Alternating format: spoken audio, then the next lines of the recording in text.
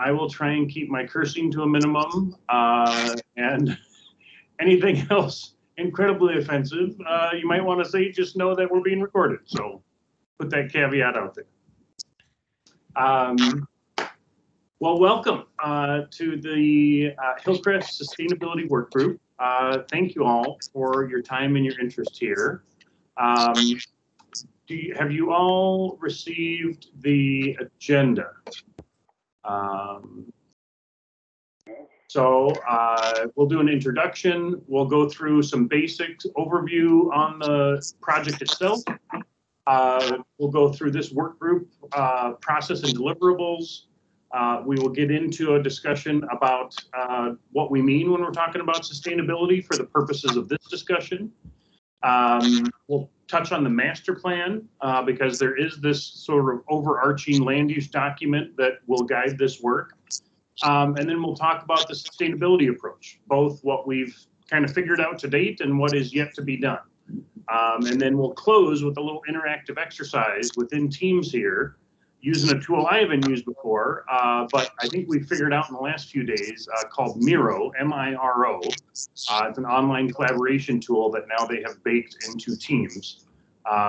We've been testing it for a couple of days, and hopefully it'll be engaging and it won't crap out on us.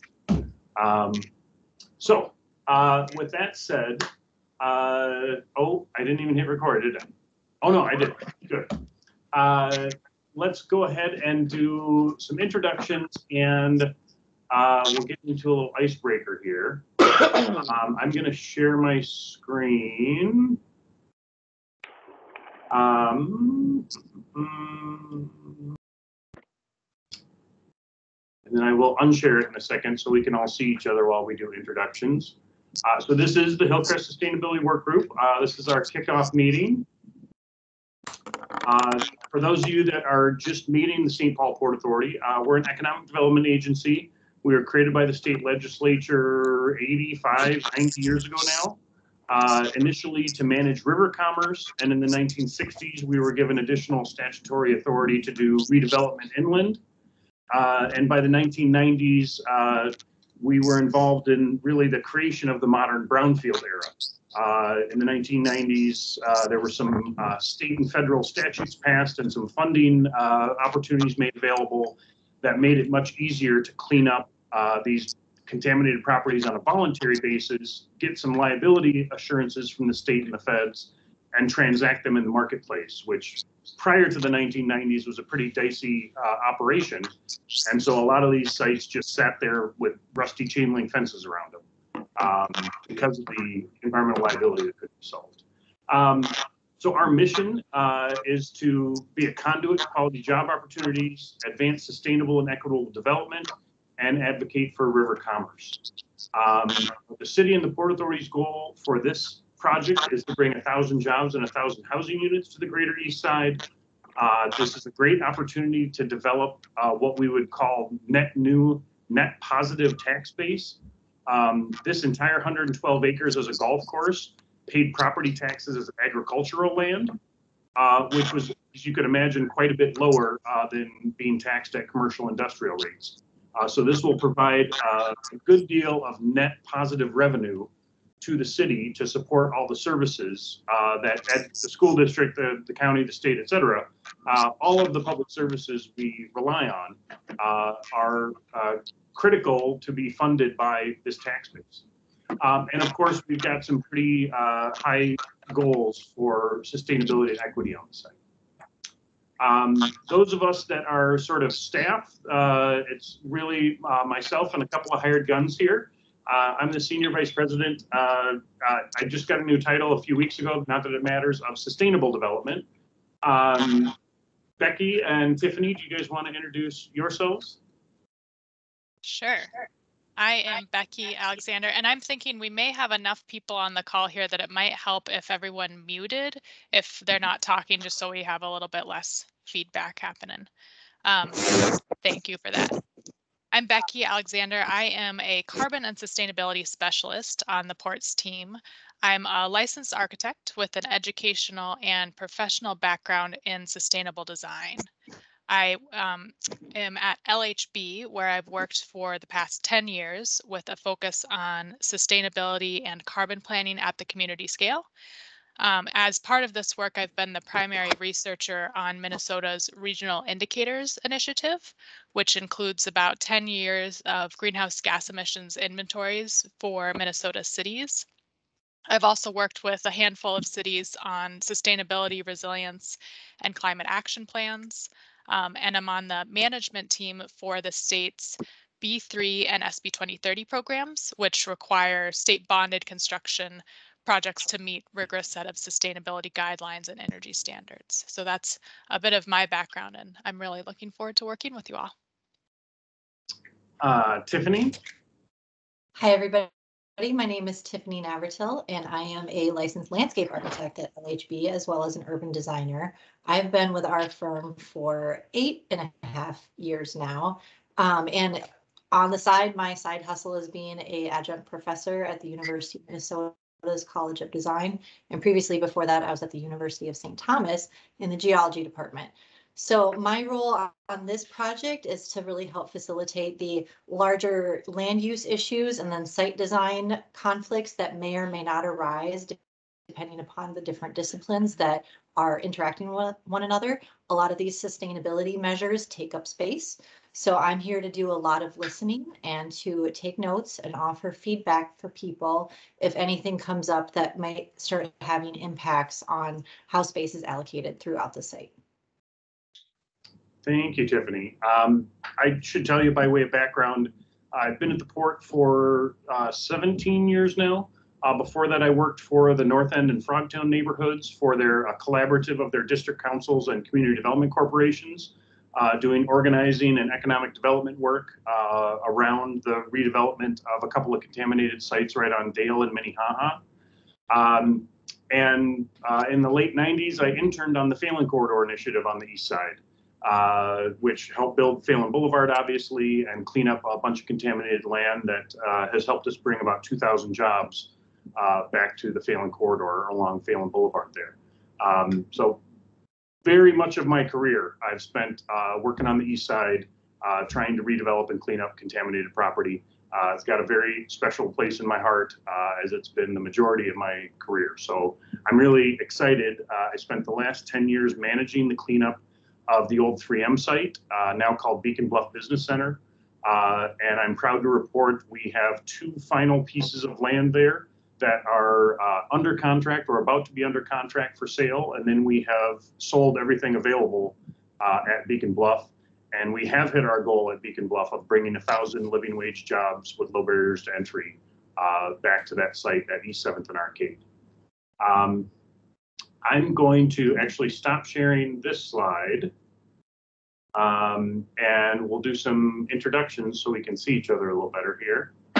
So if we could go around the horn here, and just as a little icebreaker, why don't you tell us who you are, how long you've lived in St. Paul, or if you don't live in St. Paul, what your affiliation with St. Paul is, and why you decided to get involved with this particular work group. So I'm just, in order to keep track, I'm going to go around the horn on my screen and just call you out. So John Metza, let's start with you, John. Oh, you're muted, John. I grew up in Eau Claire, Wisconsin, and this is my 9th state that I've lived in. And I spent 10 years in the U.S. Coast Guard as an aviator. Then I went to the University of Minnesota and got a degree in paper science and engineering, chemical and mechanical. I worked in the paper industry. Then I went to California to do a .com, which turned into a .bomb within a year, and moved to Minnesota to take a job in Northfield at a manufacturer as an automation engineer. Then I went to work for Cypress Semiconductor, Silicon Valley-based company in Bloomington. And then I got laid off and decided to start my own company. So that's what I've been doing for the last, since 2002, 20 years. Oh my gosh, 20 years. And we're a manufacturer on the east side of electronics, about a block from Beacon Bluff. And I'm a sustainability guy. It's my hobby. I'm always working on something with trying to reduce my amount of energy and figure out better ways to recycle things and use more natural materials. I love it. I think it's the future, and it has to be our future. And I'm hoping to build a building at Hillcrest that will blow everybody away, exceed the even goals of the project, sorts of novel innovations, and to influence the other light industrial builders in the Twin Cities and maybe around the country use more sustainable products in their buildings, and the number one being wood. It's back to the future all over again. And it's about time. So well, thank you, John. Thanks so much for joining us. We've been in conversations with John for a little while now, and really excited to have a business owner focused on sustainability join us for this conversation. Let's go to Mike. Hi, I'm Mike Hirabayashi. Lived in St. Paul for about 15 years. I'm a volunteer with St. Paul 350. Excited to get a lot done on Hillcrest for sustainability. Welcome, Mike. Thank you for joining us. Rebecca.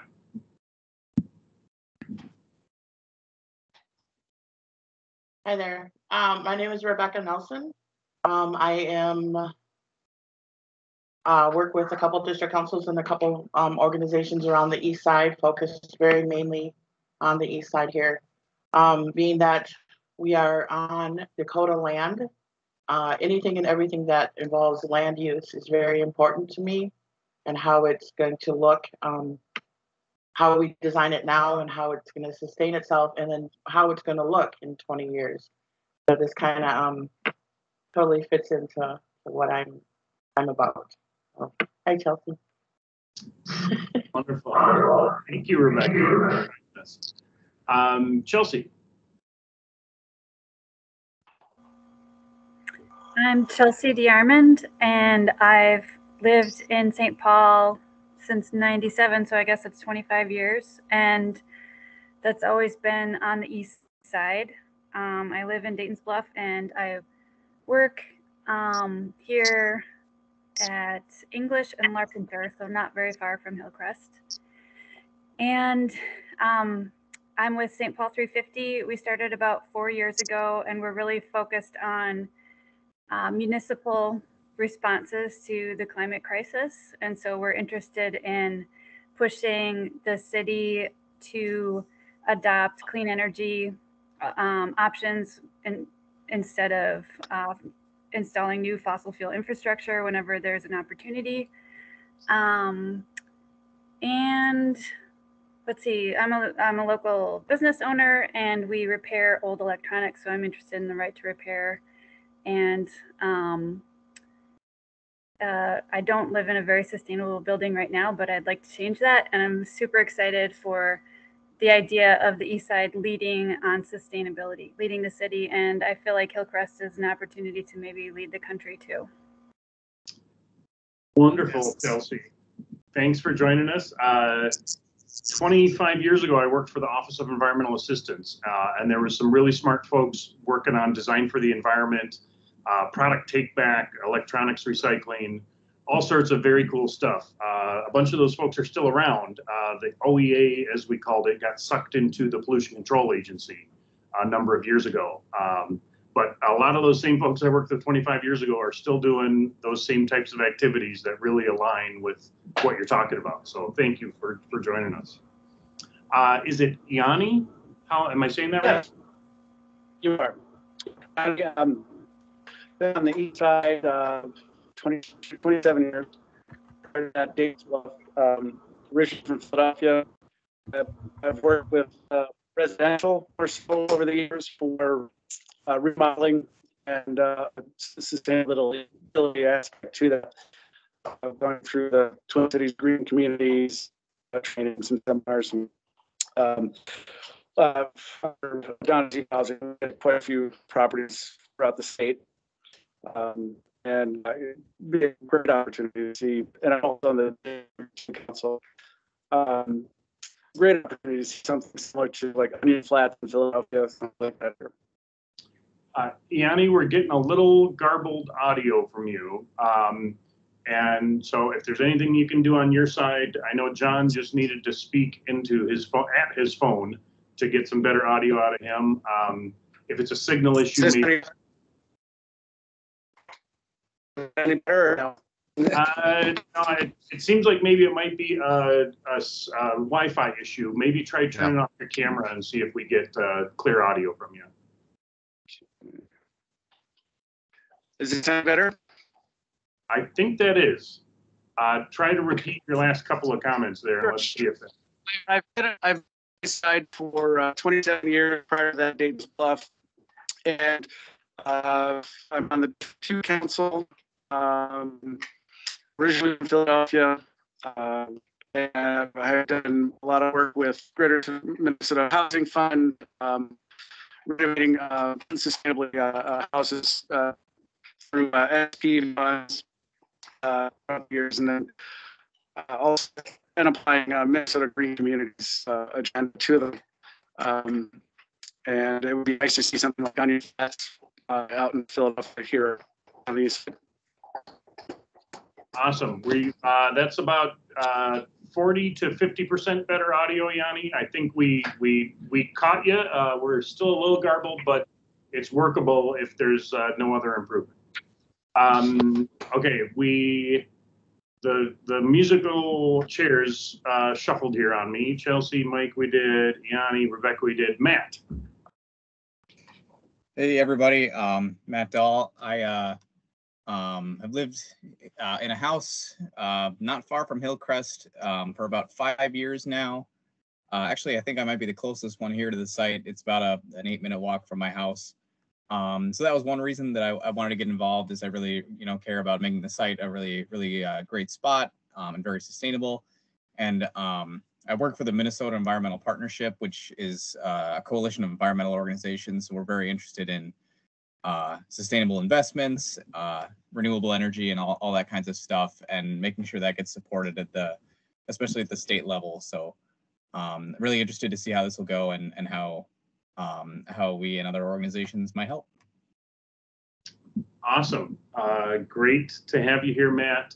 I'm familiar with MEP and appreciate the fact that we've got the horsepower of some advocacy organizations here at the table. I think we're to Keely.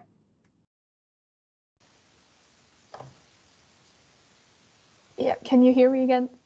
Crystal clear. Okay, great. Sorry, on my end, my Microsoft Teams is pretty slow, but I'm just going to keep my camera off for this. Hamitaki hello, my relatives. My name is Keely Shiaka. I'm the environmental justice educator and organizer at the Lower Failing Creek Project, based on the east side of St. Paul. I've been with the organization since I graduated college last spring, and my work primarily focuses right now on developing our environmental justice framework for our organization, raising awareness about pollution issues and access to green space on the east side, as well as right now developing a curriculum about environmental justice for middle school students. And as a Dakota woman, kind of like Rebecca was saying, sustainability is just so baked into our life ways. So that's always been something that's very important to me. And I'm happy to be a part of this group. Welcome. Thank you all. Did we miss anyone? I don't think so. Okay. How about Russ? Oh, Russ. Geez. Sorry. I kept staring at your picture here. And it's like, oh, I'm so glad Russ is here. Russ, why don't you please introduce yourself? No worries, Monty. Hey, everybody. Russ Stark. I'm the Chief Resilience Officer working in Mayor Carter's office here in St. Paul. Been doing that for 4 years. Was a St. Paul City Council member for 10 years before that. And actually, I've known Monty since before he started at the port. So I think we're getting pretty old, Monty. But good to be with all of you today. And the city is super excited about the opportunity here at Hillcrest. And in part, this conversation dates back to a conversation that Monty and I had a few years ago about what the potential was for this site and could we aspire to things like net zero. So excited about the work of this group. Thank you, Russ. Thanks for your joining us here and for your partnership and friendship over the last 20 plus years. As long as I keep my head shaved, you can't see all the gray, so nobody really knows all of it. So let me go back to the slides here and let's get through some of this stuff. So there will be, unfortunately, a little bit of talking at you for this next chunk of the meeting. I apologize for that. We do want this to be an interactive process, but we need to kind of level set and get everyone up to the same page here. So your role in this exercise, can you see the slide here? Thank you. You're really here to represent your neighbors, your community, the city of St. Paul, folks that either aren't able or interested or knowledgeable about sustainability. And so you're carrying water for a lot of other folks here. And so to the extent you bring information to the table that's informed by other stakeholders, be they residents, business owners, advocacy groups, organizations you're familiar with, by all means, this is a great place to funnel the input from others and feedback from others into this process as well. But we're selected to serve on this work group because of your interest and knowledge in the subject. So the expectations for this group is that we're going to meet once a month. There will be some homework in between the sessions. And following this series of, I can't remember if it's 5 or 6 meetings, we will, over the course of the development at various times, need to activate advocacy, education, engagement opportunities around a variety of things. By the time we get to the end of this meeting, you're going to realize there's a lot of work yet to do, and it's going to take a lot of hands lifting a lot of weight. So I appreciate your engagement here. Tiffany Navratil with LHB, she will be the point person for any or all deliverables that you're asked for. They're helping us keep all this information organized. We already did the group introduction, so I'm going to skip that. Little background on Hillcrest. It's a brownfield. Unfortunately, for many decades, they put mercury fungicide on the golf course. It was very commonly used on the greens to prevent winter mold growth from infesting the golf greens. So as the property was transacted a few years before we bought it to the Pipe Fitters Union, there was some environmental testing done at the time of that acquisition, and this mercury was identified. When we bought it from the pipe fitters for redevelopment, we did our own due diligence. And when you see a little bit of contamination, you know enough to look more broadly for more contamination. And unfortunately, on this golf course, they did use this mercury-containing product, not just on the greens, but on almost all the fairways and almost all the tee boxes. It's in almost all the wetlands. So in the 0 to 3 foot range of the topsoil, there are unsafe levels of mercury contamination in the soil that have to be remediated. To leave it as is, it literally is not safe for human health and the environment to leave it as is. A bank would not lend on this property unless a cleanup happens. A public organization like us would not allow, and right now we can't allow public access to the site because of the environmental liability associated with someone eating, ingesting, or inhaling the mercury molecules that are in the dirt right now. So it's a blight. It was going to sit here until someone figured all this out. That's usually our role at the Port Authority. We're a buyer of distressed properties, sort of land developer of last resort, if you will. Our initial take was to do a market study and see what can we physically deliver in the marketplace. The market study came back and told us that the site can absorb 1,000 housing units and 1,000 jobs. Part of that knowledge comes from our track record of what we've just completed at Beacon Bluff over the last 10 years, delivering 1,000 jobs. Those 1,000 jobs are part of the Port Authority's portfolio. Since the 1990s, we've built 21 business centers with over 550 companies and over 25,000 jobs in the city of St. Paul. So you'll see these Port Authority business centers on these old brownfields. they really do make up a good chunk of the commercial industrial backbone of St. Paul's economy. We are just wrapping up a city-led master planning process. It's been going on for 2 years. 2 years of engagement. Literally thousands of residents of the city of St. Paul have participated over that course of time. It really is about land use and set out the blueprint for land use in large zoning blocks. It also, there's a chapter in there on sustainability, which the folks in the planning department really looked to us, because as soon as we got involved, I'm a U.S. Green Building Council board member here in the state of Minnesota, past president of the Minnesota chapter. This is my passion and my background and expertise. And so as soon as we acquired the site, we began conversations with other smart sustainability professionals like Russ, saying, what's the high bar here? What if we shoot for the moon on this one? And I think you'll see that's what we're trying to do, but we need a lot of help to make sure we get it right. Project timeline, the master land use plan was just released by the Planning Commission for public review in front of a public hearing on Friday, May 4th. I believe that's correct. March 4th, yes. Oh God.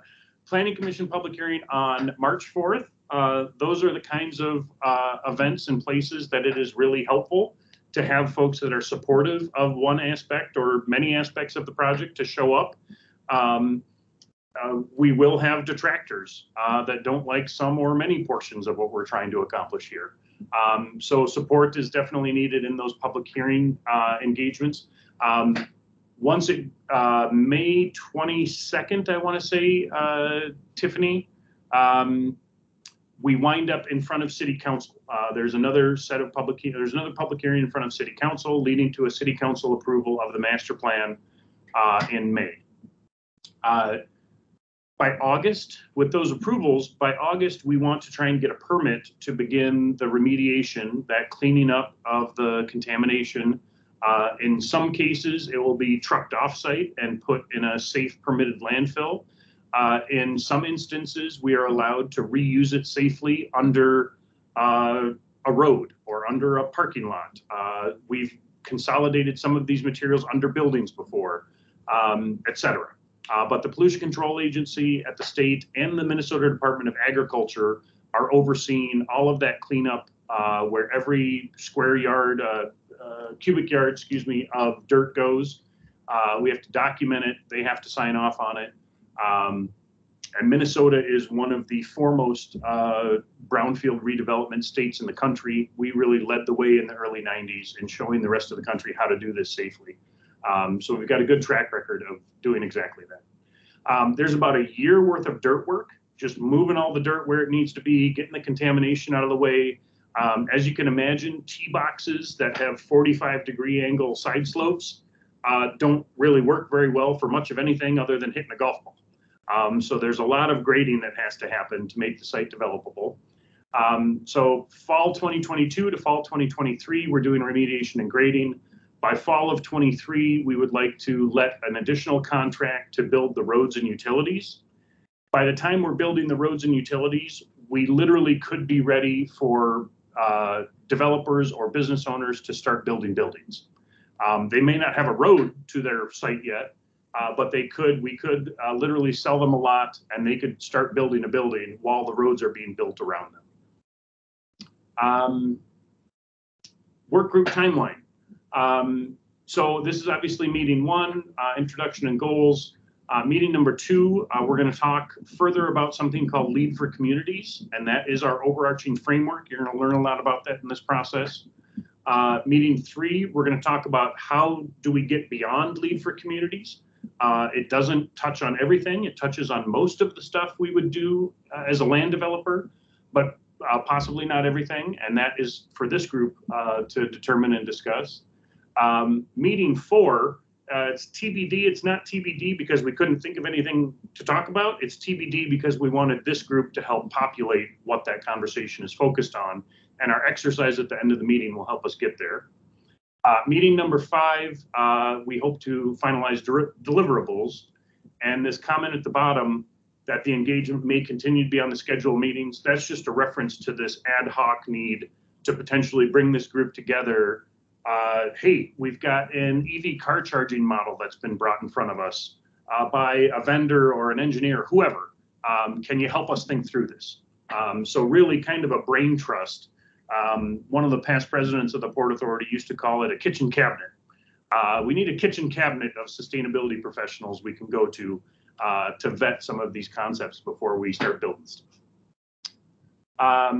Work group deliverables. So two main things we're trying to get out of here. A series of documented conversations that would be publicly available, the minutes, the presentation materials, the videos, video recordings of this Teams meeting, for example. And LHB will be helping us document this conversation of our findings and priorities. There's probably half a dozen at least different controlling documents that will result in what gets built here, that will guide the design, construction, and operations of this community. And all of those have sustainability components or could have sustainability components. Because we've been looking at this for 2 years throughout the master planning exercise, while the city was working on land use and zoning, we were trying to figure out, can we deliver on the city's goal of building this entire site at net zero? So Russ, thankfully, I think I asked him for 3 months a couple of years ago. I said, give us 3 months and we'll see if we can figure this out. Well, it's taken 18 months, but we kind of have figured it out. We just don't know if we can pay for it all in terms of building the entire site net zero. So we'll get into all that. So sustainable, this is a sustainability work group. I have some issues with this as a practitioner. And as a U.S. Green Building Council board member, we were just talking about this on a regional call yesterday. As I was trained and as the United Nations and others that work in this field talk about sustainable development, we're talking about really that three-legged stool of equity, environment, and economy. All of those things have to balance to be successful from a sustainable development perspective. And you see the Venn diagram, you see the three components as written on the slide. We really here today, this work group that really here is to talk about the sustainability component or the environmental component of the three-legged stool. We obviously are worried about all of them. We just wrapped up work with a cohort working on equity issues within our workforce agreements, which are the controlling document to guide the equitable delivery of living wage jobs to the site. So we've got different groups focused on different components. The focus of this work group is really on the sustainability or the environmental leg of the sustainable development stool. Questions about any of that? I feel like you're probably all kind of up to speed on most of that. Okay. So I mentioned this master plan. The master plan has to conform to what's called the city's 2040 comprehensive plan. And this site is actually called out in the comprehensive plan. And it requires a few things. And it requires these things bulleted from page 36 on the comp plan, in the comp plan. There is a neighborhood node required at this site. It's literally in the comp plan. Needs to occur within the northern 1/3 of the site, closer to Larpenteur McKnight, more or less. So you'll see that reflected in some of the land use diagrams. Ensure equitably distributed amenities, employment and housing, infrastructure for all ages and abilities. This next bullet, the efficient, adaptable, and sustainable development and land use patterns and processes. That's really the guts of what this group is focused on as it relates to the comprehensive plan. And the Port Authority's Economic Development Organization is very interested in creating quality, full-time, livable wage jobs that are attainable and achievable by the local population. And this people-centered urban design is a big focus in the comp plan. This slide here shows the contamination that I mentioned previously. And you can see it kind of looks like the golf course, right? You can see the fairways, you can see the tee boxes, you can see the greens. In addition to the mercury that's kind of ubiquitous throughout the site, there are areas where they were doing maintenance. They had storage sheds for various pieces of equipment. And of course, oil and gas and all sorts of stuff has been spilled. Things have been demolished and put in piles behind some sheds. And so that's the Department of Agriculture is regulating the mercury contamination because it was a agricultural product applied per label instructions. The Pollution Control Agency regulates all the other contamination that is not mercury or an agricultural product. So this is relatively hot off the press. So back in November, December, the final master plan was being decided upon by a community advisory committee that was a committee of the St. Paul Planning Commission. We started to have to turn that into, okay, what buildings could fit on these blocks? Because the land use plan in the master plan is just watercolor blobs, kind of big colored blobs of land use. But there's wetlands out here that have to be taken into account. There's grading issues. There's roads that have to be connected. So how does all of that work? And what would, given the master plan, what would a sensible approach to how these buildings would lay out look like? That said, the Port Authority does what we would call speculative land development. We have to clean all this stuff up, install all this infrastructure, generally before we have any buyers in the marketplace. Because as you saw, it's going to take 2 years to get ready for them. Most businesses, most tenants don't know what they're going to be doing with their real estate 2 years in the future.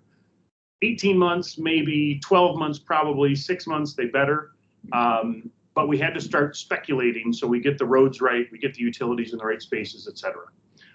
So this map here does now depict 1,000 dwelling units that would conform to the zoning that the master plan calls for. It does depict 1,000 jobs. We know that because we have job density requirements. So if we know a certain piece of dirt is this big, because of our density requirements, both for the building and the jobs, we know how many people would wind up working on that piece of dirt. So we know that 55 acres we can translate into approximately 1,000 jobs. We have affirmed, and actually it's in a city ordinance that allowed us to acquire the site, that we will provide, design, build, and maintain 15 acres of passive open space. This could be areas around the wetlands, the stormwater, trails, et cetera, stormwater amenities, boardwalks, all that kind of stuff.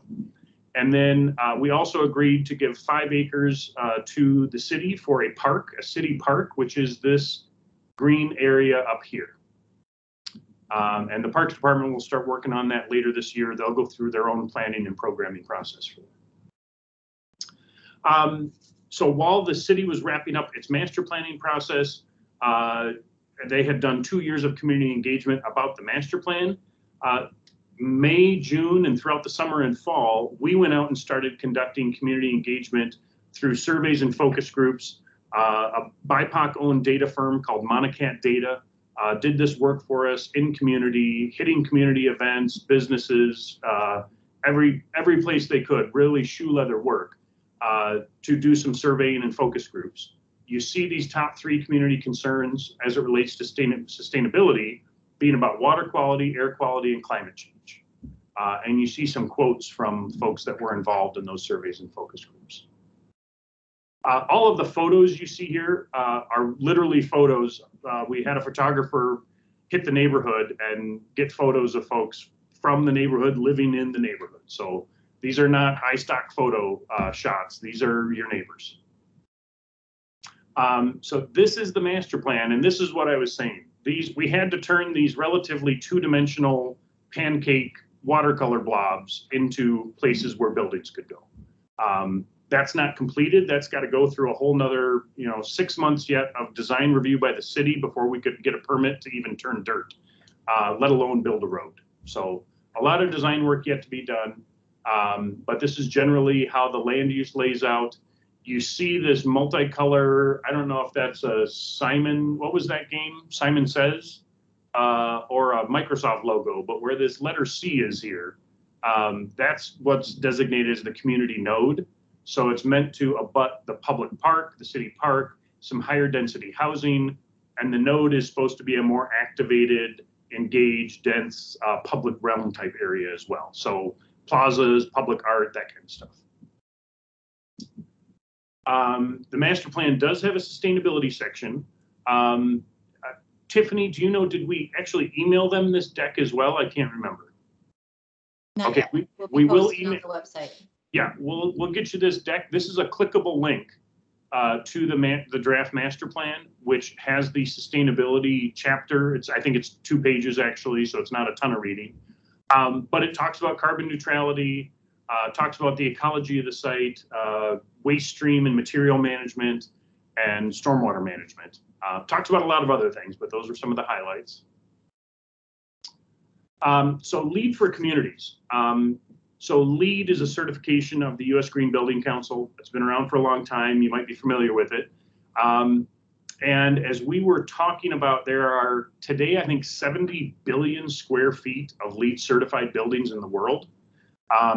We and others have seen a real reaction just in the last year or two, picking up in relation to the marketplaces, specifically the capital markets and investors' reaction to what's called ESG investing, environmental social governance investing.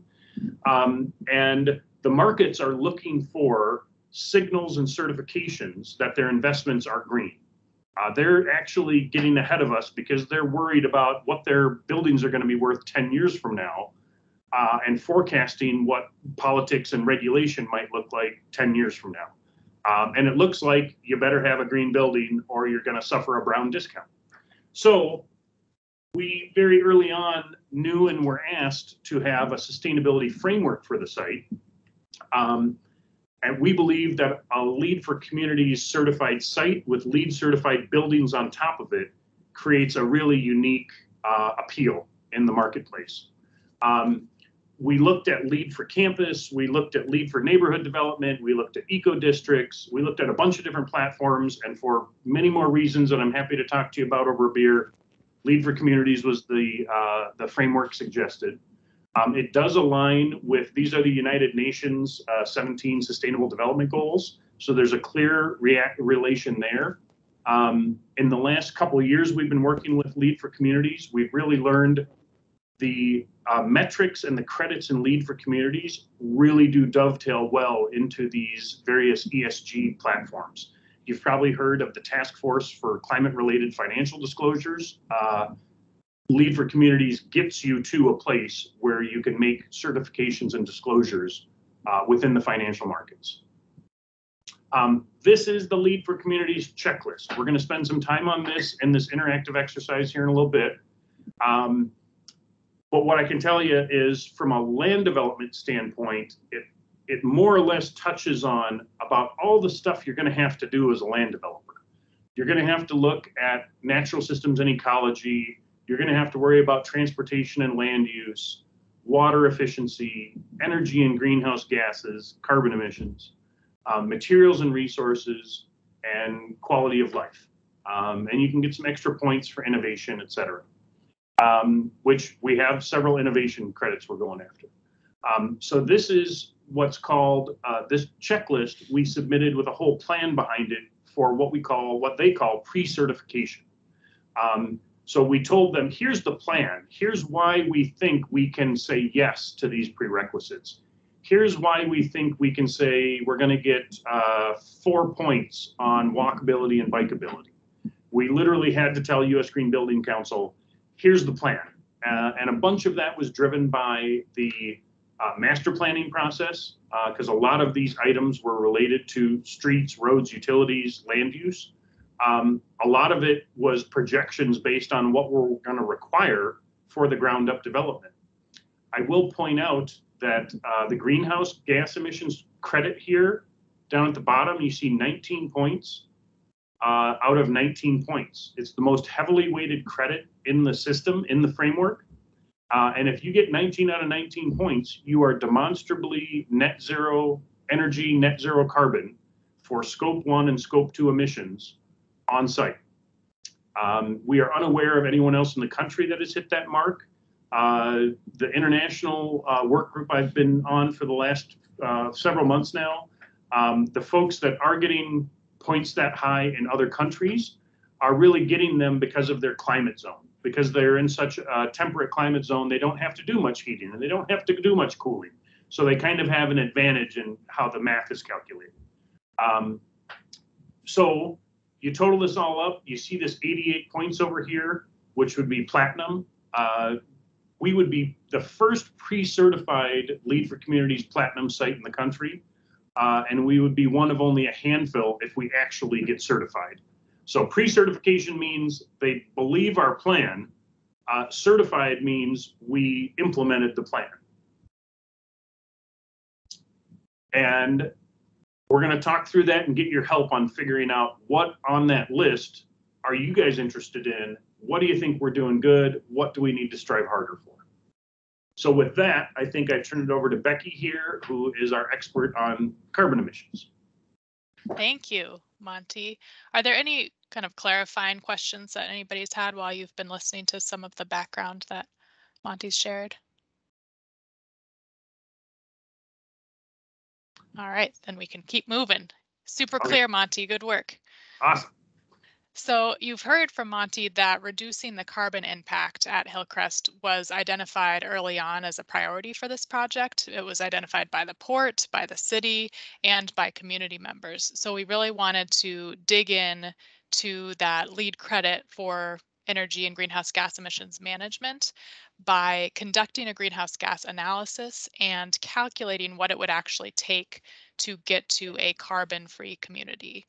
And carbon-free can mean different things to different people. So our working definition is that each year after the community is fully developed, it offsets as much greenhouse gas as is emitted due to the activities that are taking place within the community's geographic boundaries. And we'll get into a little bit more detail on what those activities are on the next slide. But as we were starting this, what's been a multi-year effort already, and we'll keep going, we knew that the carbon piece of the equation would need to be balanced with other priorities for the community. So we asked Monty to fill in the blank of this sentence here. The St. Paul Port Authority supports a carbon-free community at Hillcrest to the extent that it, and they came back with, reduces social and economic disparities in St. Paul, improves the marketability of the development for private investment, can be accomplished without pricing the site out of the market, and brings joy to our community. So those are some principles that we can continue to keep in our minds when we're talking not just about the carbon piece of the sustainability equation, but any of the sustainability strategies that we're addressing. So Monty, let's head, yep. So we conducted a greenhouse gas analysis in line with LEED's requirements and with the national protocol developed by ICLEI. So this accounts for greenhouse gases emitted due to building energy use, street and outdoor lighting, transportation, water, wastewater, and waste management, all occurring within the community's boundaries. And this within the community's boundaries is a really important distinction. So in LEED's eyes, kind of stops caring about a car's emissions as soon as it leaves the site, or the waste as soon as it leaves the site, unless it's managed on site, which we're not, proposing to manage waste or wastewater in this golf course size site. So we actually have also looked at emissions that follow community-based vehicle trips and community-based waste to their destinations, to where they end up, to where that waste is treated, to where those cars are coming from or going, and can share that level of detail in a future meeting if that's something that the group would like to see as well. But here we're just using that LEED definition of things that are happening within that 112 acres. So we see this baseline of 9 short tons of carbon dioxide equivalents per capita, which is looking at a combination of the residents on the site and the working population on the site. And that baseline is based on St. Paul as a whole in 2018. And it's showing a pretty typical split between building energy use, those 2 orange bars, which is about 2/3 of the total, vehicle travel, the green, which is about 30% of the total, and then waste and wastewater, which is less than 5% of the total. But when we go to the business as usual column, the next bar, Since we have nearly all of the transportation and waste management happening outside of this 112 acres, the business as usual case is almost entirely building energy. And that's even also cut significantly due to strategies that we expect to happen based just on existing policies, plans, and market trends. So building energy codes will be enforced and will continue to get more aggressive over time. Xcel Energy's electricity will come from cleaner and cleaner sources per their integrated resource planning. So with cleaner electricity expected from Xcel by 2030, which is what this business as usual year is representing, the majority of emissions are from heating and fossil fuel-based natural gas. So our proposed design to get to carbon-free includes eliminating as much natural gas as possible by using a district energy system for heating and cooling. So this system uses electricity to create and move thermal energy and stores it in the aquifer between seasons. And we're definitely happy to explore this topic more in future meetings, again, if that's something that you want to dig into. In addition to electrifying the site, we have modeled highly energy efficient buildings that go far beyond the energy code. And we're working on a way to meet all of these electricity needs with on-site solar on rooftops and some on the site itself.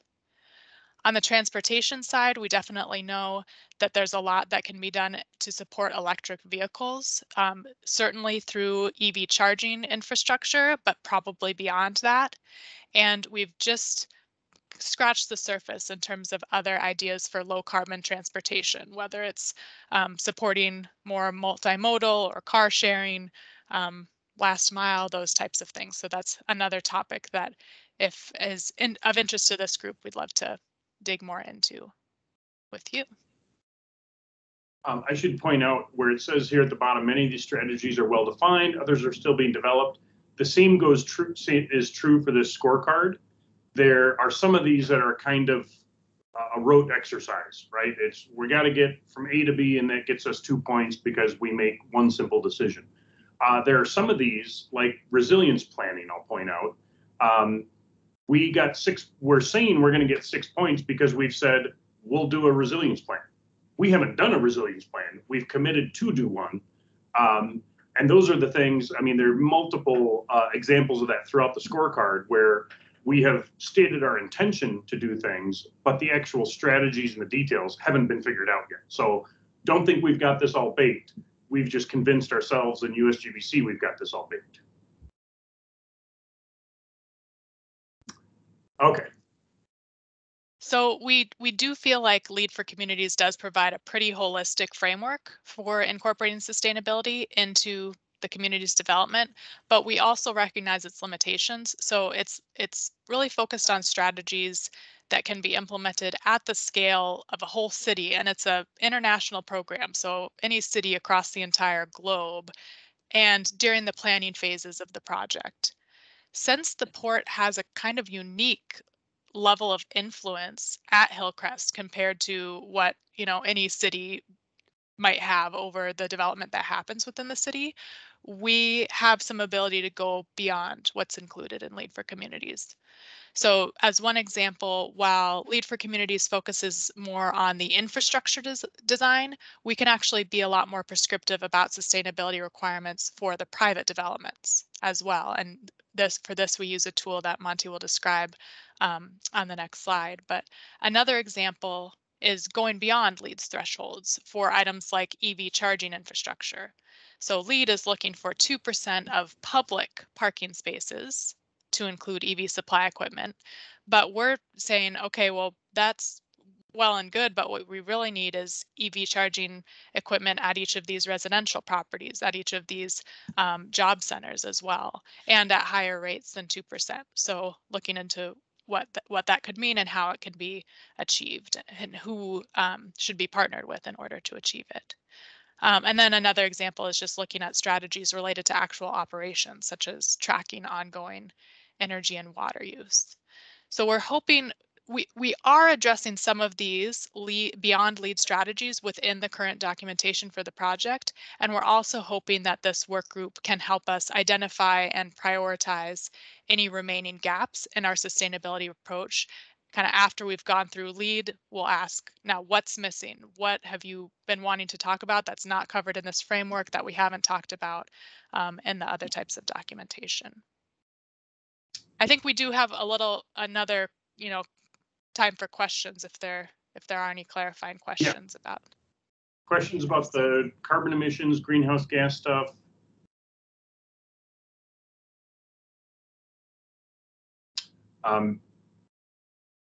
Big picture, in order to pull this off, we have to be in the marketplace telling buyers of land, who in our world are generally business owners more than developers. It's more folks like John than real estate investors. There will be some of each, but we'll be in the marketplace telling both of those groups, you have to build buildings that are 80 or 90% more efficient than a 2003 baseline.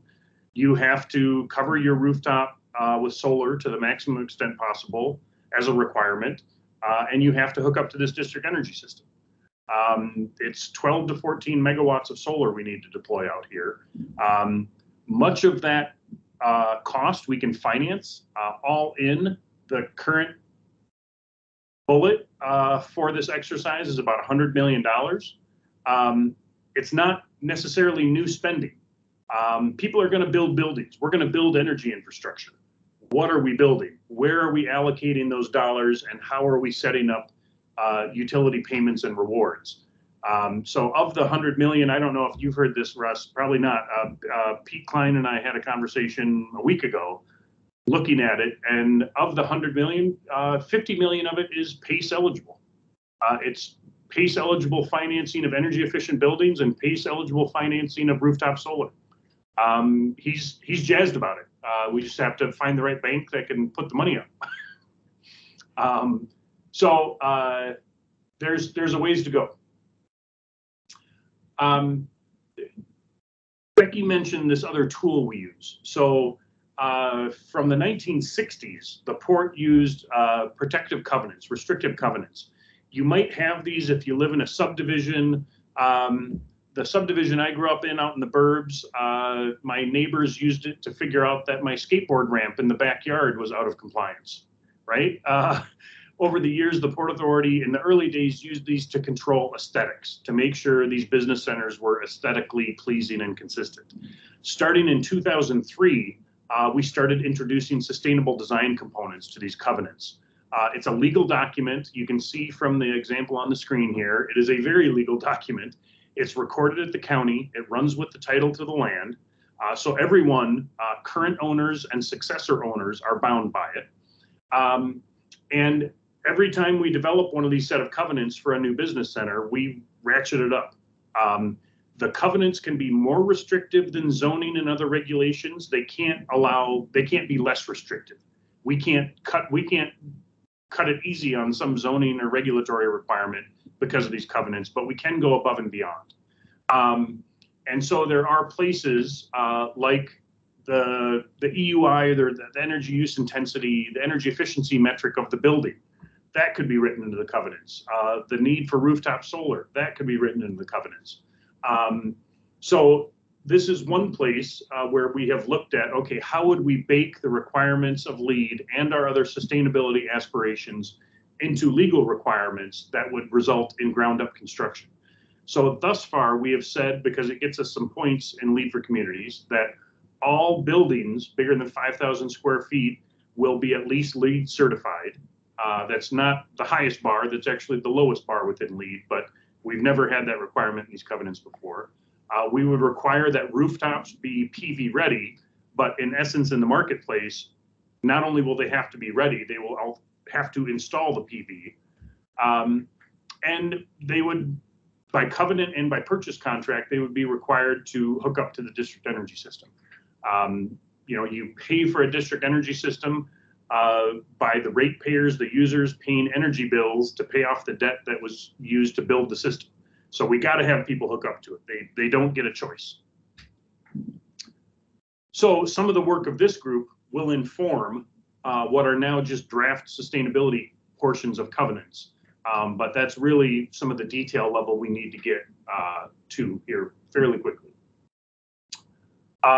Milestone targets, district energy system. That's a big one. We have been going after and working with Evergreen Energy on developing a concept for an aquifer thermal energy storage system. The one that you may have heard, it's the same technology being deployed at Towerside. Excel may very well have their own technology they want to talk about, Russ. So that's maybe something we could talk about offline. I think, was that Chelsea, was that you had a comment? You know, I don't know that the state, because these covenants are not, they're not related to legislative control by the city. They're not related to the city's police power to zone and control land use. They're really land covenants. Private parties can enact these same kind of covenants between themselves. And so I don't know the state can come in and actually preempt our ability to do these covenants. So we got to build a district energy system of some sort. There's at least one option we've been running at. There could be a second backup. We have put a $100 million price tag on it, and that's for everything. That's the EV, that's the super efficient buildings, that's the solar, that's the district energy system. But again, it's not all new money. It's not $100 million of new investment. It's $100 million of retargeting capital that's going to be deployed to build stuff out here, but building carbon-free, zero carbon stuff instead of super fossil fuel stuff. We're going to need city council and administration support to finance some portions of this. We don't know exactly what those are, but that's why Russ is on the call to help us run that gauntlet. And of course, we're going to go out to the marketplace now that there is a final draft master plan in the next 30 days here. We have been talking to the development community behind the scenes about these initiatives. And there are going to be some folks that are going to say, I'm not doing that. I'm not coming to St. Paul because you're going to make me do this stuff. This is not going to be the site for everyone. And so some of those businesses that want to build a low quality, energy inefficient building and don't want to put solar on their roof, I'm sorry, but they might say no to us and they might wind up in Lino Lakes or Egan or Rogers or wherever. And that's just the fact of the matter. We believe there is enough support in the marketplace that we can pull this off. We don't have to convince the entire marketplace this can work. We have to convince a handful of light industrial, job dense businesses this can work. And we have to convince a handful of housing developers this can work. And by and large, those two communities are getting real smart about this real quick because of this rise in ESG investing I mentioned earlier. Work group priorities. Are we to the cool thing? I think we're to the cool thing. Let's check one more time to see if there are any questions about any of what Monty and I have covered. Russ. Yeah, Monty, do you have a sense appreciate the description that the 100 million is not all additional resource? Do you have a sense of kind of what the baseline expense would be without some of these features, sort of the delta, if all those systems were built in a more business as usual way? So the true sort of net add. Right. You know, I think where it really pops up is the delta to build the super efficient buildings. We've calculated it. We know it costs $7 a square foot more to build a net zero industrial building than it does a net zero and then a conventional build. So $7 on 900,000 square feet, there's 6.3 million of really new spending, new investment that the market otherwise would not have spent.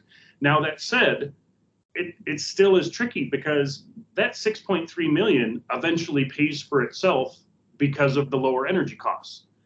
But it's going to take 20 or 25 years. The business decision makers we sell land to, they make decisions based on 5-year paybacks or 7-year paybacks. And so we're talking to the Federal Department of Energy right now. Russ, I should update you on our conversations over the last couple months with their loan programs office. They've got some huge federal guarantees. They've got a variety of tools for patient capital. So again, it's it's not necessarily somebody writing a check for these dollar amounts. It's finding the enlightened investor, the enlightened business owner, appraiser, banker who can see that longer term and get there. And frankly, we're breaking new ground, but there are people all over the country. I met with a bunch of them out in New York at the Getting to Zero conference back in October. And it's commercial real estate folks are realizing they have to do this now or their buildings will be worth less in the very near future. So there is a true delta, Russ, and really over the next 6 months or so is what we've got to figure that out and plug those holes. So we are kicking off that finance subgroup, and I believe you've been invited to help us meet with the finance types to plug the holes here, as it were. Thanks. I think I saw your comment, Chelsea, and I think this next exercise is going to allow you to highlight that interest, that topical interest. But we want to get into it because we're not sure if it's going to work.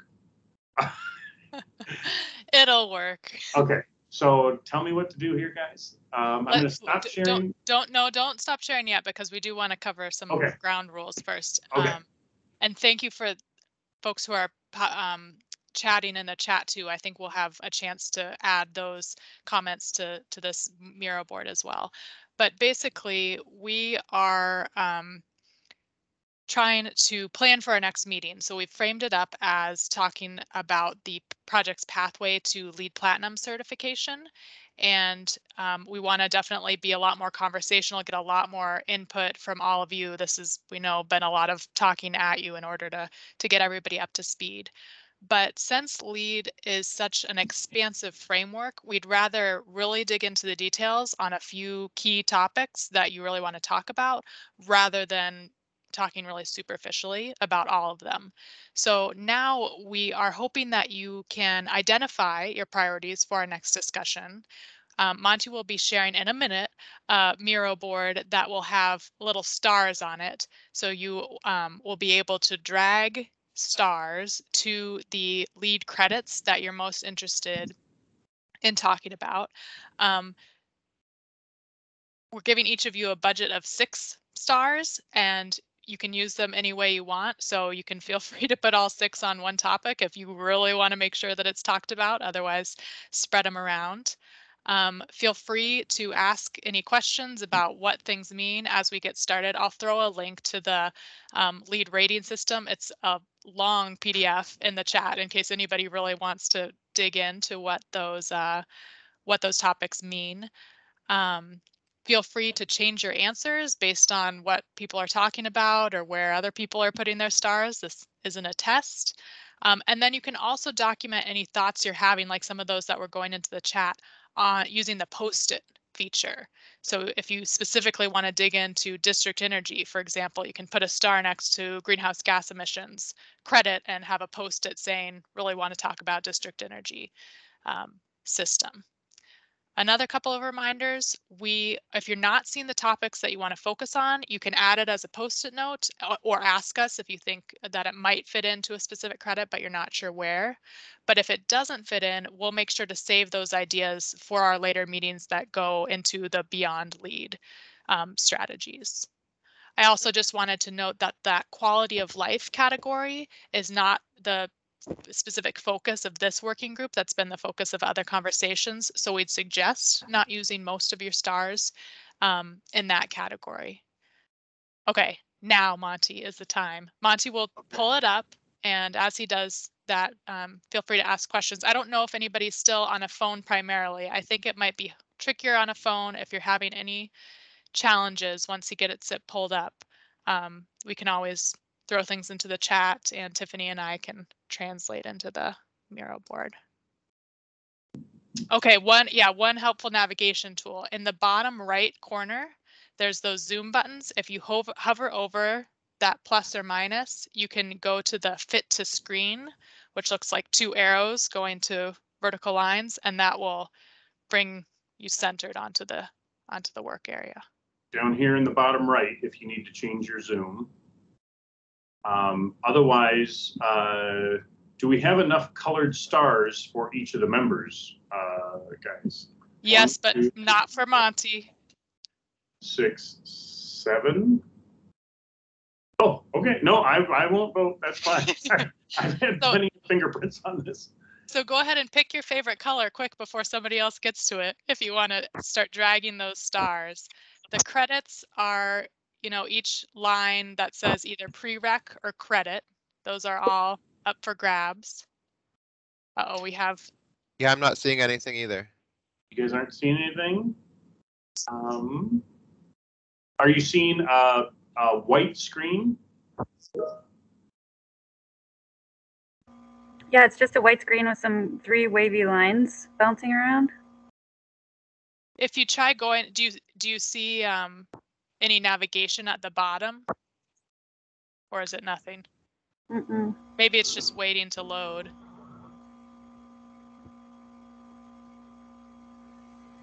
So I think we'll need a backup plan. It looks like most people are in it though. So Chelsea and Russ are the only 2 that aren't seeing it. My screen, it says this is a private board. Matt's in there. He's claimed dark blue.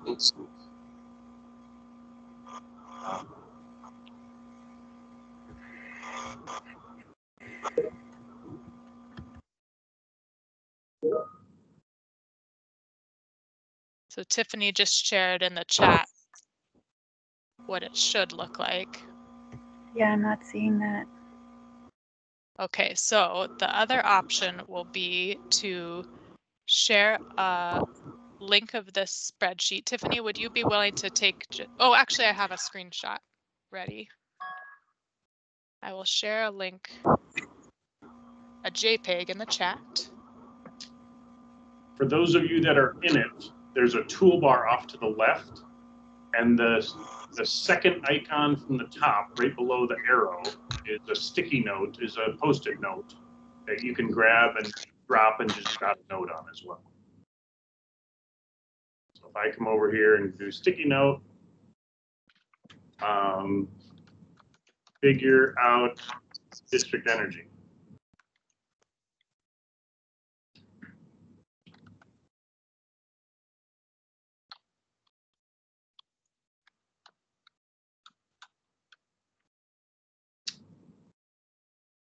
Yeah, Becky, Tiffany, I don't have any other controls on my side that look like I could change any of the issues that folks are having. Okay, I'll send an email out to the group replying to this appointment with a screenshot of the scorecard.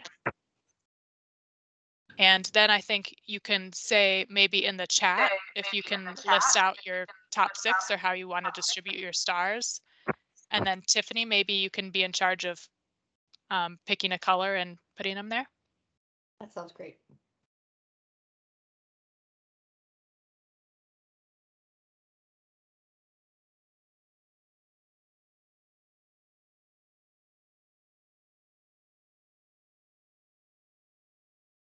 Russ, you're still getting nothing?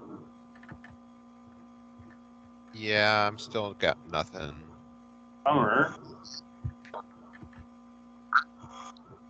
It might be a city firewall or something. I'm not sure.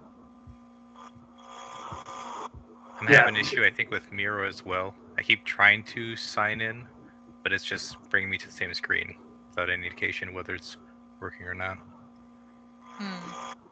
But it's asking you to sign in. You're not just seeing it on the shared screen and able to use it? That's right. Huh. I'm not sure how to get out of this requesting me to sign in either. Yeah, it shouldn't require a sign-in. I wonder, are you on the web browser version of Teams, or is it in the desktop? Yeah, I'm in the web browser. Russ, are you in the web browser? No, desktop. Okay. I'm on a late 90s laptop.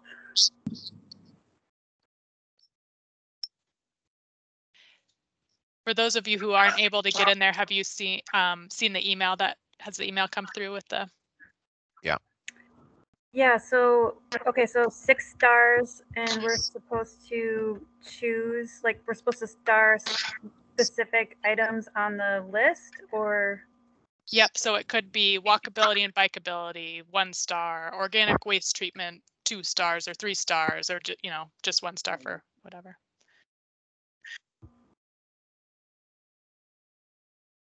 There we go.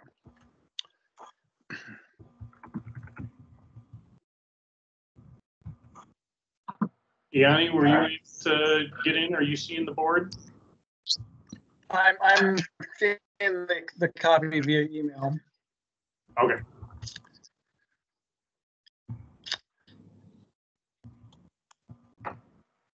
If you're in the board and you're distracted by seeing all of these visiting explorers and creators moving around, you can click on the hide collaborators cursors button, which is at the top right. It looks like an arrow with a couple of lines next to it.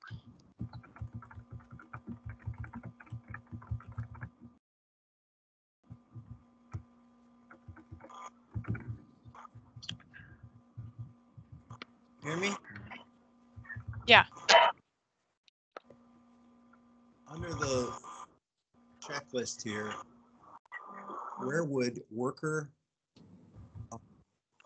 quality of life at their job? So, John, that really would fall in this quality of life category. And like we were talking about, this group is really focused on the box of environmental sustainability.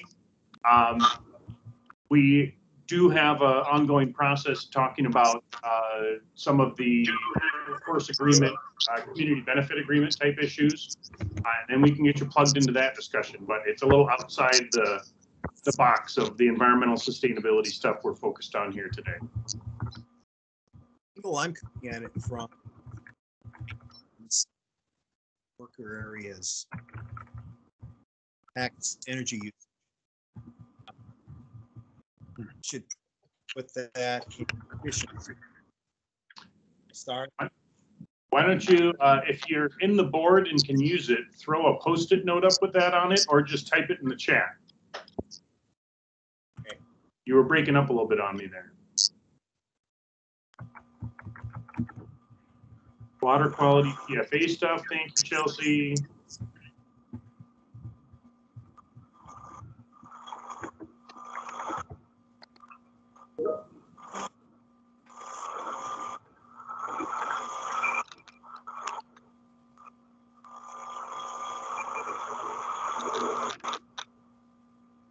Looks like we've got 3 out of 7 that are able to use the board. Oh, Chelsea, you're putting them up for Chelsea. Okay. Thank you. Thank you, Tiffany.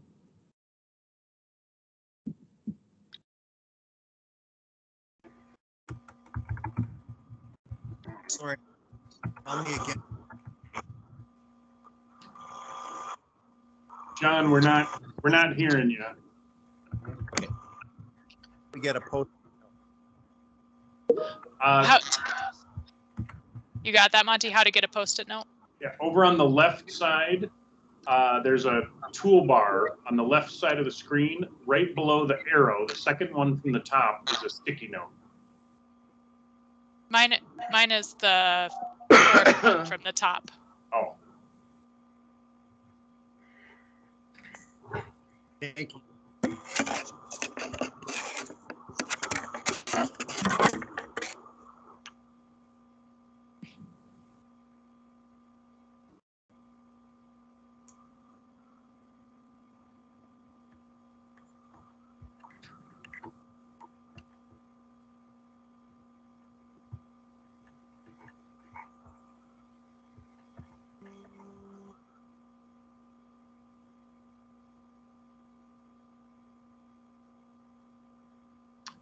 This is what happens when democracy collides with technology.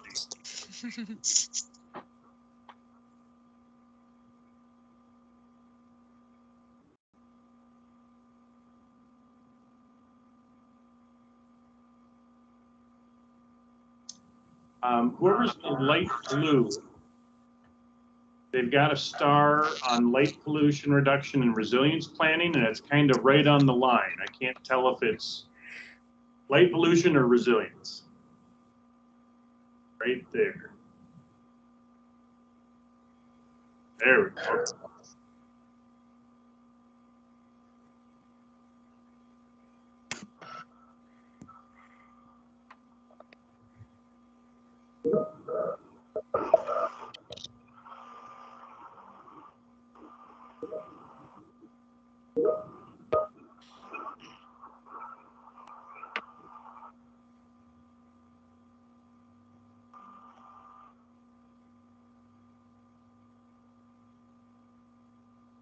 Does anybody want to share any ideas that might sway where people are putting their last stars?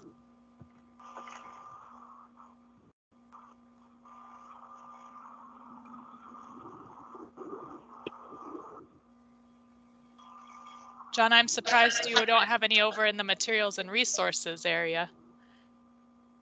Or in mass timber and embodied carbon. Yeah, my post-it note is kind of froze up here. I can't edit it and I can't get rid of it and I can't get my cursor. Oh no. And I'm back. Yeah. So when I double click it like it says to do, nothing happens. Do you want me to add a comment for you? Yeah, I was speaking about earlier when it's breaking up, was that my concern was for the quality of life for, by having natural light, a requirement in the buildings for all work areas. And that ties into energy efficiency. Gotcha. I guess I'm going to start there. Yeah, that's helpful.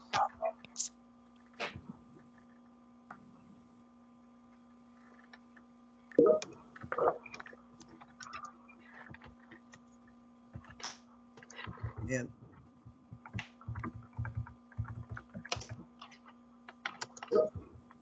I can't.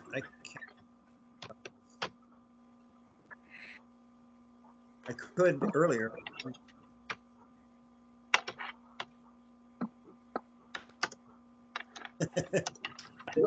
Right, we got quite the rainbow going here. I'm going to take another screenshot for those who haven't been able to see the progress. Is there green, light green, and light green, or is one of them teal or aqua?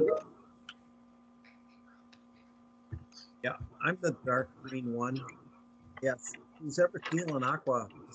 Anyway.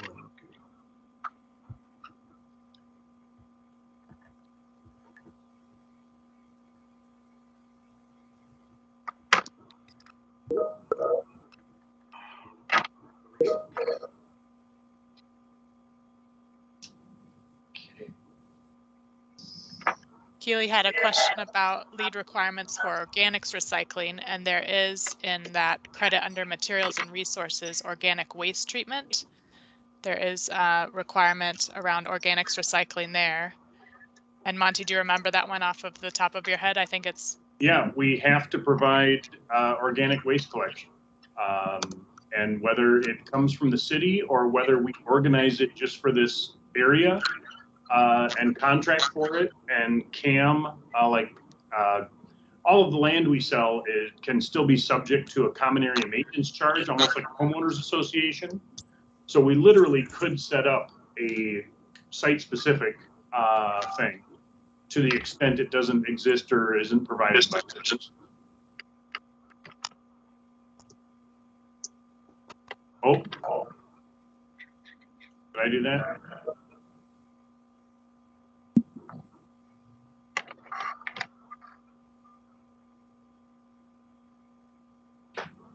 We're nearing in on the last few minutes, so we should probably, I think you can feel free to keep working on this.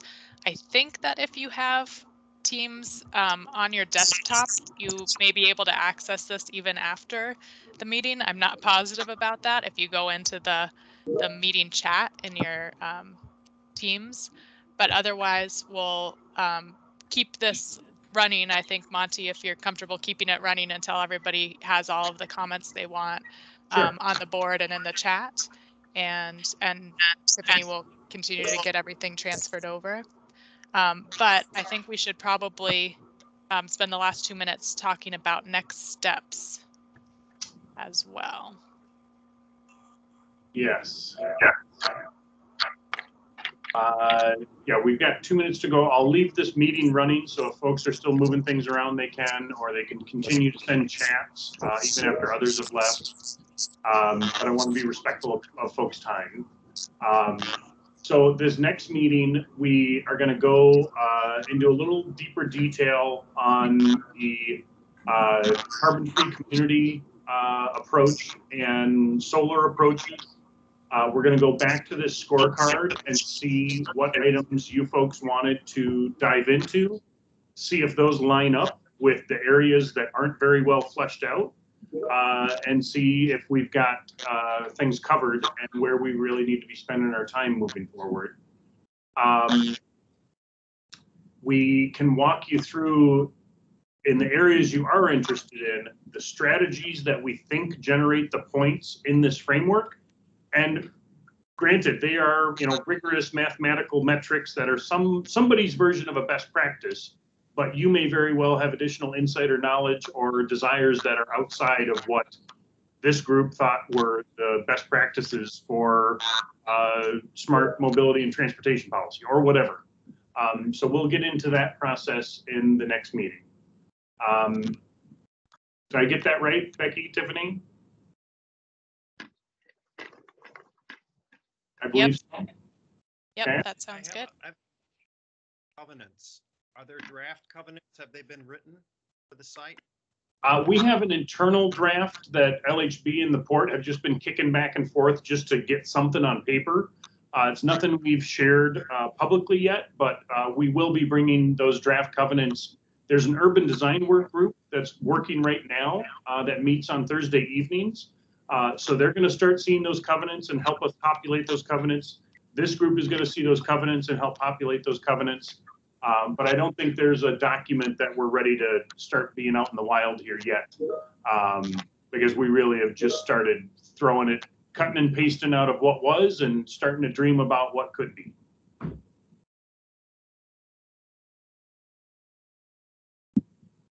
Oh, did I do something?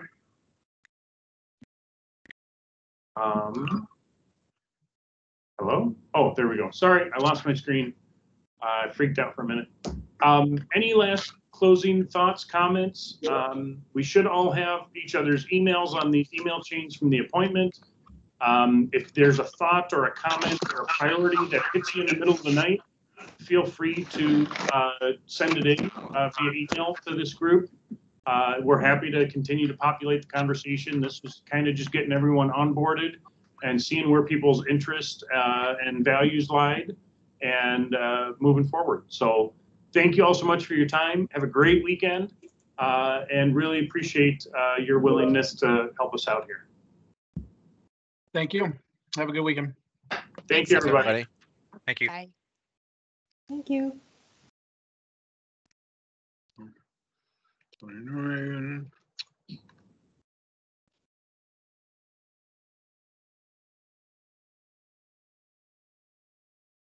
Validating URL.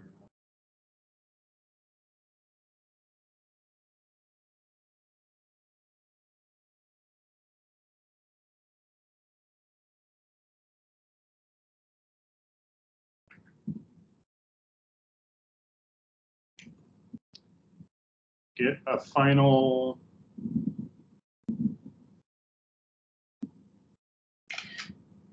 snapshot of that.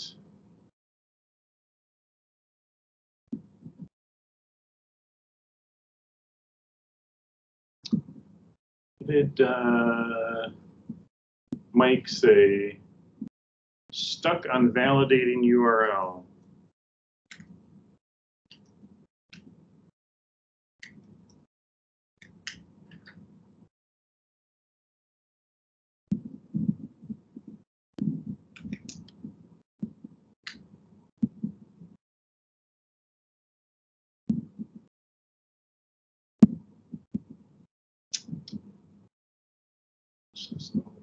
Signature.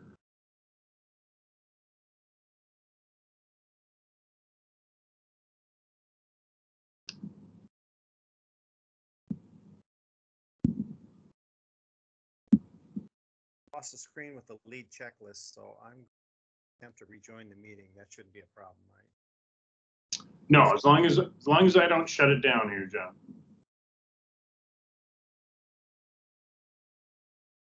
We lose Tiffany.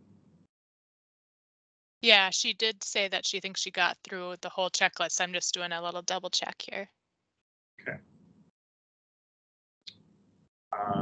Looks like the toddler is waking up here. Okay. Her daycare was shut down due to COVID Wednesday, and she's had a fever of 101 plus. Oh no. She's been testing negative, but Yeah. so we're on juggle duty. Yep. Our 9-month-old is home too, but she just tested negative, so that's good. Oh, Tiffany's waiting here. John, you got 3 devices logged in here. You're a master of technology.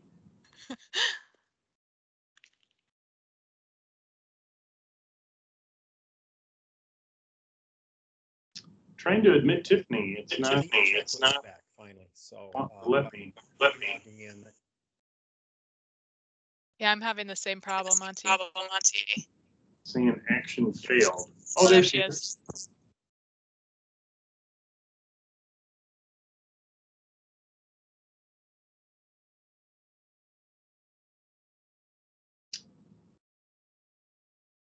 I think John is in here trying to leave Post-it notes or stars, or there he goes. Or who's that? Is that you, Tiff? I'm doing some Post-it notes. Okay. But not stars.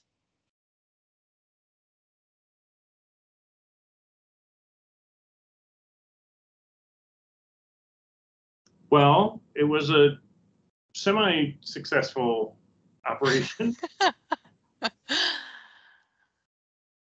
I mean, it wouldn't be a pandemic if it worked for everyone, right? Yeah.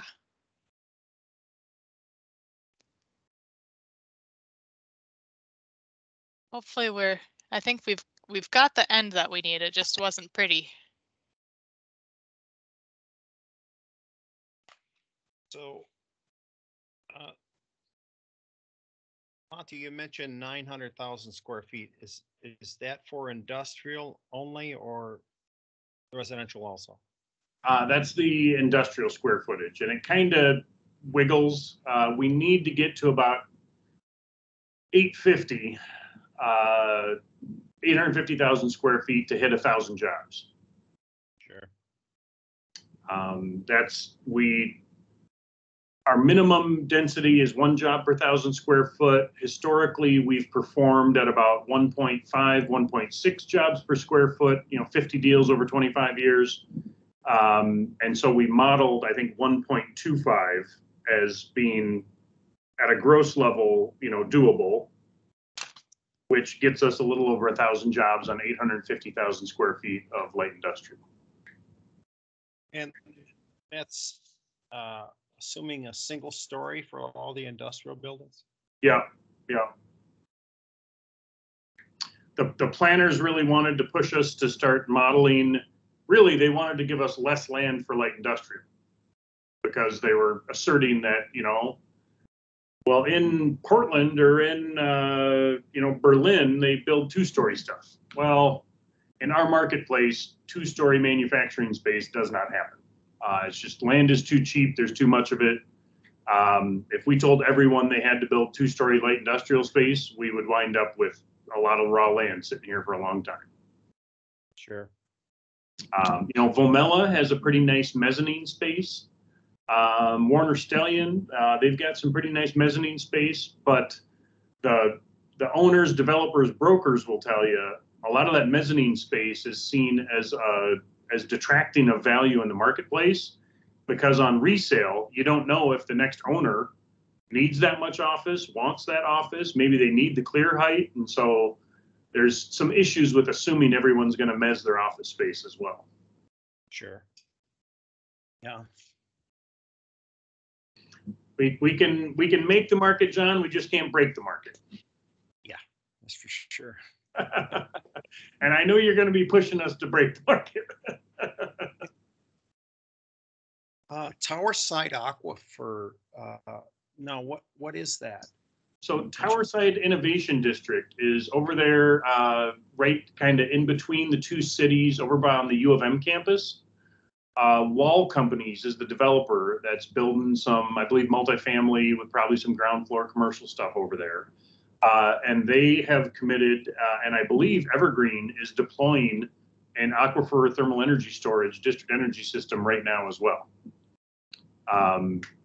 Last I heard, it was under construction. They had gotten permission from the State Department of Health to use the aquifer in this manner. They had gotten some kind of letter assuring them that they would be able to get it permitted. And so that would be, I think, the first deployment of an ATES system in our climate region. Is there a study or something, an engineering analysis of how they pulled that off that I could get a hold of? You know, I don't know. We could share with you Evergreen. We paid Evergreen to do an analysis, kind of an alternatives analysis for this site, which resulted in us selecting that ATES. I could send that to you. I know over at Towerside, they did just complete their aquifer study. You got to spend about $100 drilling into the aquifer to make sure it's capable of doing this thermal transfer thing right. And that came back positive. So Ken Smith, the president of Evergreen, we were on a call with Excel a week or so ago. His assertion was that we would be using the same aquifer here. And the assumption is if it worked and it passed muster over at Towerside, it would also work here. But we would also still have to spend $100 drilling wells over here into the aquifer to prove it will work from a thermal dynamics standpoint. Sure. Okay. But I can share with you anything I can get my hands on. Let's put it that way. We're a public entity. Okay. And Towerside's a private investment company? It's the name of the development. I think the whole thing is actually called Towerside Innovation District. So if you Google Towerside Innovation District, you know, Twin Cities campus, Minneapolis, something, you'll find a bunch of stuff about it. I think it was more of a coalition that dreamt up this district. And now the Wall Companies is one of the first large developments going into the district. Does that sound right, Becky, Tiffany? Mm-hmm.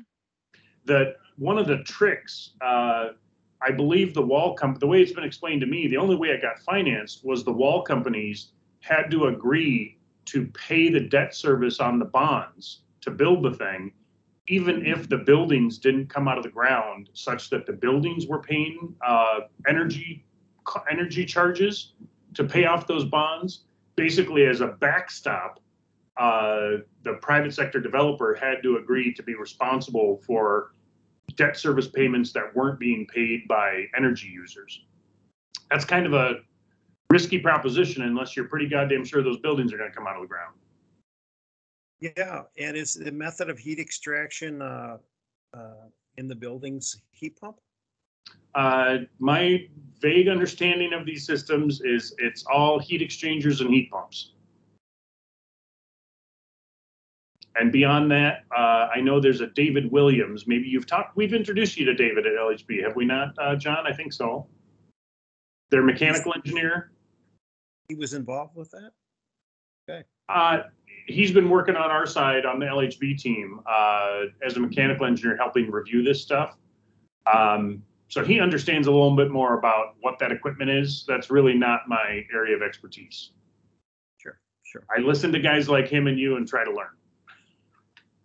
Yeah, well, that's fascinating. Ever since you mentioned that a while ago, I've been thinking about how that would work, but didn't even know where to start as far as learning about it. Let's see, land covenant. Okay, that's all my questions. Okay, thank you so much. Okay. Have a great weekend, John. Thank you so much for your time, buddy. Okay, yeah, we'll see you later. Bye-bye. See ya. Bye. Have you guys seen the rough cut of the video with him in it? I haven't. Let me forward it to you. There's some edits, obviously, that are going on, but this was the first cut. Do you want to end the recording, Monty, so we can end the record of the meeting? Yes, and We'll probably need to cut that part, this whole 13 minutes. Yeah. Stop recording.